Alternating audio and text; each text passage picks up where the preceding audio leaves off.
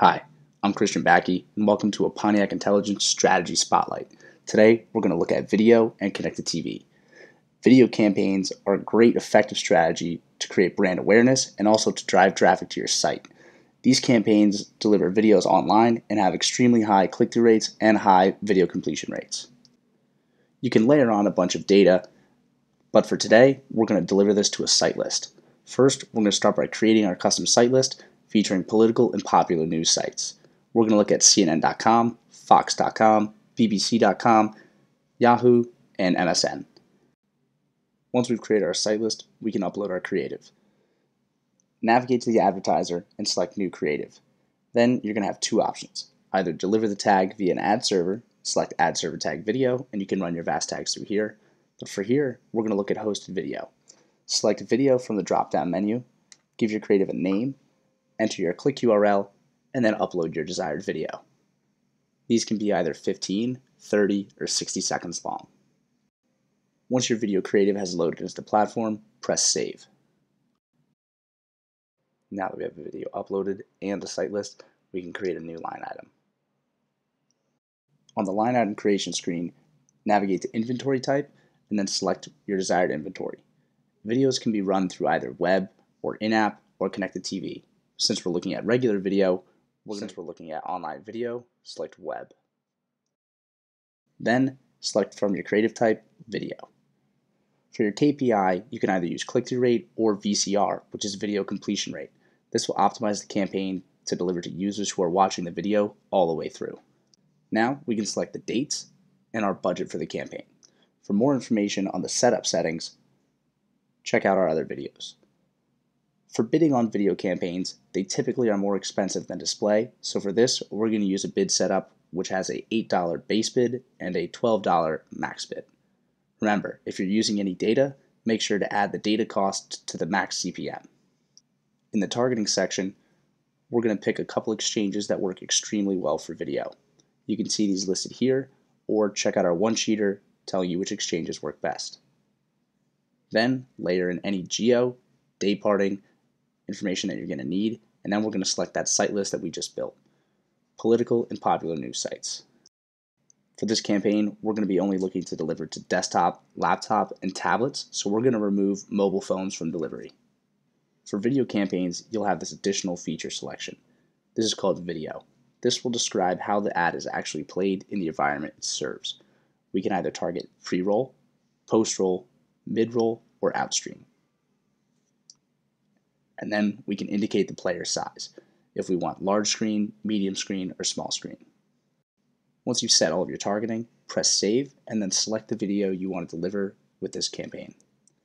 We're going to use the creative we just uploaded, and next, pixels. For this campaign, we've built a landing page conversion pixel, measuring any time a user reaches the landing page, essentially a click. For this campaign, we are going to deliver to a site list and a site list only, so we're not adding any additional audiences here. Next, we'll double and triple check all of our settings to make sure that they meet our criteria, and once it does, press Submit New Line. Now that your campaign is submitted, once your creative is approved, delivery will begin on those sites. Now that we have our video campaign set up, we'll be able to begin our CTV setup. Connected television is a great strategy for brand awareness. These are going to serve in non-skippable large placements on devices such as TVs, set-top boxes, and game consoles. Because they're not skippable, they have extremely high video completion rates, and we can partner this with our foot traffic reporting to see who saw the ad and if they actually entered a specific location. We like to run connected TVs through deals. These are private marketplace agreements with publishers that give us direct access to their inventory.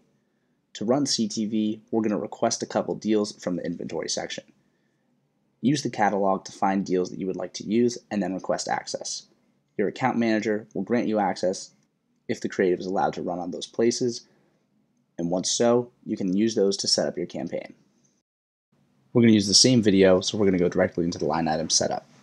For this, we're going to give it a name again, this time highlighting the fact that it's CTV. Then, from our inventory type, we're going to select CTV or connected television. This will automatically lock in the CTV creative type, and we can begin to pick our KPI. Again, we're going to use video completion rate. We're going to pick our dates here and then input a budget. Because CTV is more expensive, typically a higher lifetime cost is recommended. When buying CTV through deals, you need to be aware of the bid price. The highest bid price of those deals we selected was $38. For this, we're going to want to use a bid setup that ensures we're going to win inventory on those deals. For this, we'll use the base bid as the highest priced deal in the list, and then give a little more room for cushion. We're going to input a $50 max bid. Now that our bids are set up, we can select any targeting we want to layer on. We're going to remove all exchanges and run this specifically through those deals. Select all the deals you wish to target, and then layer in any geographic information, zip codes, day parting, and all of that. When we get to inventory, here's where we select the device types. By default, it'll be set to TV, game consoles, and set-top boxes. Next, we go to video to select our playback method. For this, we use PreRoll and MidRoll, and Outstream. Then we're going to select large as our player size. Next, press save, and then add your creative in. We're going to use that same creative, Pontiac Video number 1. We can't use a typical conversion pixel on connected TV campaigns, so we're going to jump right to audiences. For this, we recommend using audiences provided by either Xandr or TrueOptic. These are audiences built specifically for the CTV environment and will have the most users available in CTV. Build logic with all the audiences you've selected, and then it's time to double and triple check all of our settings. Once we're comfortable with all of our adjustments, press Submit New Line. Your CTV campaign is now active, and again, once that creative is approved, delivery will begin. Thanks for tuning in to this Pontiac Strategy Spotlight. Now you're going to be able to run video and CTV campaigns with ease. Check out next week's video, which will feature audio.